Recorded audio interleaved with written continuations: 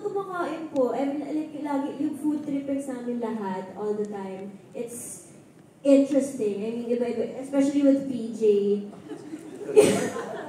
With PJ, like, ayun, yun naman. Of course, Italy, like what Will said, isa inuman, everything. So, yeah, I can't really choose one kasi lahat is really special. Yeah. Just to be clear, yung tinitaping nila doon sa Unbreak My Heart drama, hindi siya mukbang. Kasi baka mamaya, akala nila, vlog na yung ginagawa nila doon eh. But side trip naman, hindi naman yung kasama. So, para ba tayo nakukuha sa kanila dun sa tanong? Para man ako na-remember na maganda. Yeah, but every day, I think, is a memorable experience. Isn't that right, Ms. Sunshine?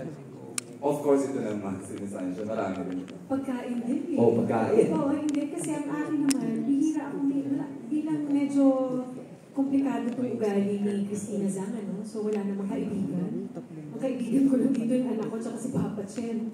So, ano ba, ang naaalala ko lang si Papa Chen, laging nang lilibre sa Wangfu. Yeah. So yun yung mga bonding moments namin. And of course, sa anak ko ito, pag umiiyak kami, pareho kami, pag tinitignan ko siya, pareho kami ng itsura na mas maliit yung isang mata. So, marami ko din common, mahinari kami sa math. So, yun ang naalala ko yung conversion namin sa money sa Italy. Masarap mag-shoot sa Europe. Masarap talaga. And, doon nga, namasyal tayo doon, no? Namasyal, yun yung isa. Oo, pag mababait at very professional, mga kasama kasi nagtutulungan kami talaga. So I think, isa yun sa mga unforgettable na moments ko when I was in Italy with them, with all of them. Maliban doon yung breathtaking sights, di ba? Every scene, ang ganda na tinitignan mo, na-engage ka. Yeah. Sana kasama, sana all. Sana nag-artista ka na rin. So, Direk-Gali.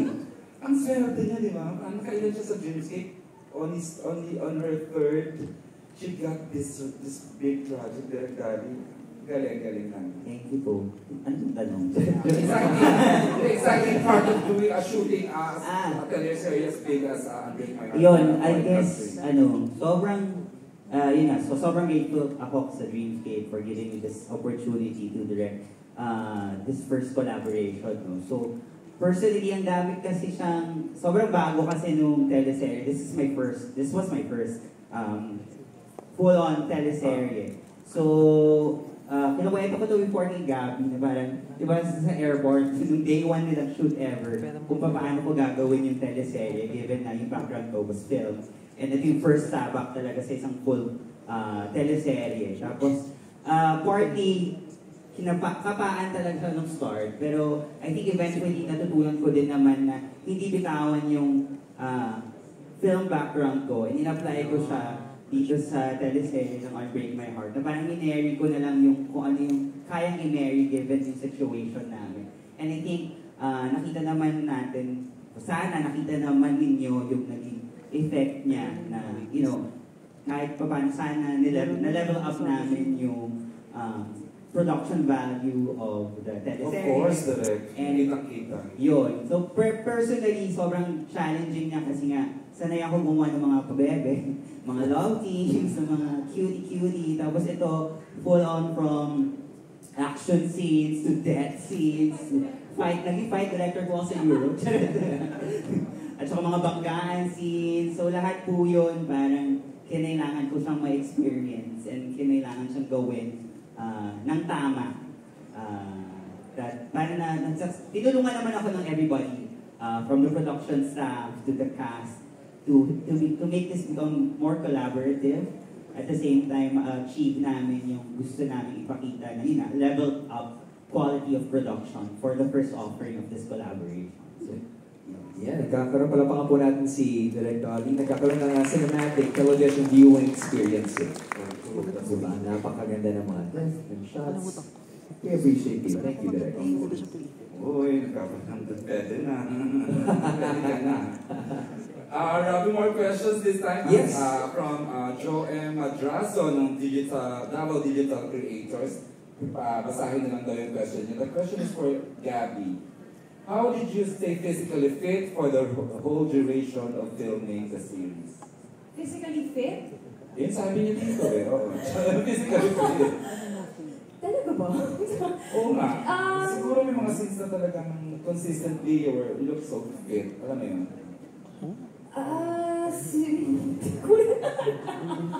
Hindi, promise ka, ayusin na namin yung sagot this time. Ayan. Physically fit, siguro I still monitor my health. I choose what to eat. Hindi rin kasi ako, pag nasa taping ako, hindi rin ako masyadong nagpapadala sa mga temptations na binibigay sa akin ni PJ. Very slight lang. So yun talaga, mainly I watch what I eat. Hindi ako masyado nakakapag-workout bilang our taping schedule is very hectic. But then, I watch what I eat not just because of my physical appearance, but for my health also. Because, syempre bawal magkasakit dahil dire-diretso ang taping. Siyempre, as a global endorser, kailangan maganda, hindi lang yung mga katawan. Yung siguro ang point ni Gabbi, ni Jake, about she maintained talaga her beauty. I've never seen her naman talaga malaki, kaya siguro napansin ng kaibigan natin sa media. Okay. May question here, Arabi for Joel Mercado. May pressure daw about doing the first ever writing, the first ever collaboration ng GMA and ABS as a creator. Yes, and forgive me a while ago, you want to say hi first to everyone, so Joel. Salamat sa pagsama sa amin simula hanggang ngayon, dulo. Padulo na. Good job, Joel. You always do that with good job. Yung pressure, grabe yung pressure talaga. Actually, ngayon ka lang umama ng ganyan dati, parang wala kang ganyan. Hindi talaga. Pero syempre, kasama ko naman ang simula, hindi man ako talaga yung simula si Rondel sa Kasinate, siya agad, diba? Yung mga nag-develop ng concept. Pero pressure, napakalaki. Pero nandito ko sila lahat, with the cast, with directs, even sa Milano, pumunta ako para sa revisions. Nawala yung pressure kasi nagkakilala lahat. Okay. All from the time na nilabas yung storya. That was almost a year ago. November. Ikaw yung nagsimula. True. Tatapusin niya ngayong gabi, di ba? The journey continues for everyone. Okay. Robbie, thank you pala. Thank you na kami from the bottom of our hearts. We're always saying to all the media activations na Unbreak My Heart. Thank you. So tingin nila ng mga friends from the media, ito na naman. Would appreciate, of course, anything coming from Dreamscape. Afford na, expensive yan si Robbie. Uy! But I think there's an expensive question next time. I know, ito na nga. I'd like to give the microphone to Carlos Aragon, who will personally ask the questions for Jodi and Joshua. Alan, do you have the microphone now with you? Nasaan? Charot na. Go ahead, Carlos. Yeah. Hello po, congratulations first. And for question po for Joshua and Jodi, paano kayo nag-adjust together na first ever niyong makipagtrabaho sa GMA artist po? Interesting. For Joshua and Jodi. Does it matter kung kapuso o ano ba? Is there that certain pressure ba? Ay, ganun. Paano nag-adjust? Sa tulong ng production, nag-set up sila ng parang team building for us. So, malaking tulong yun for us. Excuse me. And, nagkaroon ng mga gatherings kami lahat. So, I think lang tulong nun bago kami lumipad papuntang Europe. So, yun lang yung sa akin. And parang lahat naman kami open sa isa't isa. So heavily funded na talaga kayo nang lumipad na kayo sa Europe. Parang ganun, Joshua. Opo. Mahal din Miss Jodi. Tulad ng sinabi ni Josh, so nagkaroon talaga kami ng team building. Hindi lang naman para sa production and for the artists, but also because syempre, we'll be working with people na hindi pa namin nakatrabaho ever sa life namin. Bukod doon, pagka sa mga character discussions, so nagkakasama-sama kami. And kaya nung lumipad kami papuntang Europe, kumbaga, in a way, meron ng kahit paano bonding or familiarity. And I'd say naman na hindi rin naman ganun kalaki, adjustment yung kailangan namin gawin. It's because masarap sila kasama eh. They're very down to earth. Parang hindi ka mangingilag ba? Parang yun yung tawag doon. Or maiilang na nandyan sila or kakabahan. But when we left for Europe to do our scenes there, we were more of like, for me personally, excited to be, to be working with them. Thank you, Carlos. Thank you po. For my second question po, for Jodi, Joshua, and Gabbi din po, sino yung artista gusto nyo makatrabaho sa next project nyo po? Oh. In either network ba? Yes. Kahit saan po. Kung sino lang pong artista yung gusto nila makatrabaho. Top of mind, baka may maisip lang kayo, Jodi. Ryan Reynolds, ganyan. Or kung wala naman, okay pa din. Kasi alam ko naman, nakaplano na kayo, pero not to be, parang hindi pa pwede i-reveal, di ba? Dahil kasi yung tanong na hirap ako kasi ako very open ako na makatrabaho lahat eh. Kasi para sa akin, parang pagdami ng mas nakakatrabaho mong bago, mas dagdag growth din yun sa akin eh. Dagdag experience, mas gagaling ako, mas natututo ako. Ayan. So kahit sino, open na ako. Diba? Basta maganda yung kwento and mati-challenge ako. Wala ko mag-grow ako. Pero yung mga naka-line up mo, Joshua, sa tingin, ito ba yung mga wish mo na rin na alam ko na mga sisimulan ka na nasa wish list mo ba yung mga pwede niya announce soon or early January, mga ganun? Kaka-excite naman. Na-excite na ako. Na-excite na ako. To work to this project na gagawin. But just to be clear, is this a collaboration project again with GMA? With Hollywood pa. With Hollywood. Okay, that's si Joshua Garcia. Wow! Joke lang yun, guys.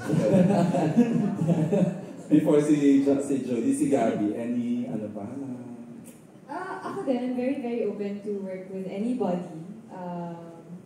Pero what I always say sa interviews, meron kasi kaming isang project dapat na gagawin ni Kuya Echo na na-upload.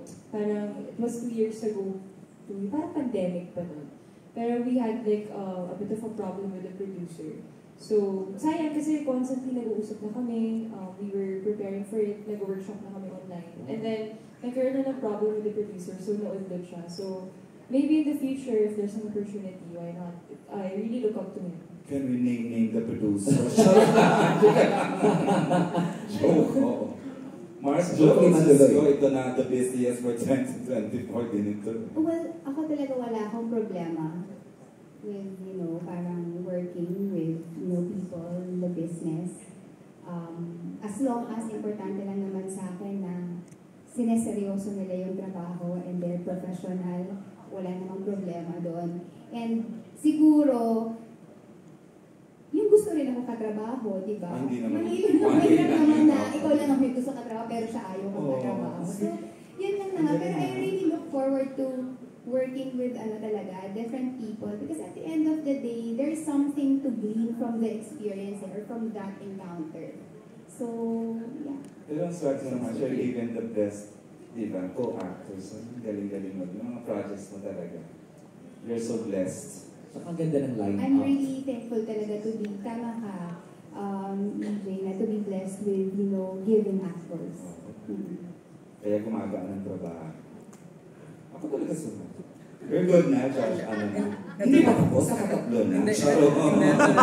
Tatanong ko lang for Ate Jodi, and Joshua na rin, gusto ko lang din malaman if sino yung artista sa GMA artist na gustong-gusto nyong makatrabaho this nagkaroon na ng collaboration with ABS-CBN and GMA. Parang nasagot, basically yun ang nasagot ni Jodi kayo na kahit sino naman, di ba, na gusto rin ako makatrabaho. I don't mind, Carlos, kung sino. Oo, basta, yun na, tulad natin ko kayo na importante naman talaga, syempre kapag sa trabaho, yung professionalism ng makakasama mo, hindi ba? And yung magiging magandang experience and memory para sa'yo, yung pakikipagtrabaho or pakikisalamuha sa tao na yun. Joshua? Parang gano'n na lang din po ako. Julian, salamat. Yun na lang. Thank you, Carlos. Thank you. Ilang taong ka na Nueva Carlos, parang 11 years old. And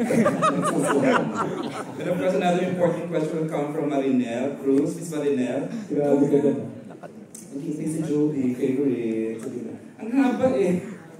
She wants me to read the question.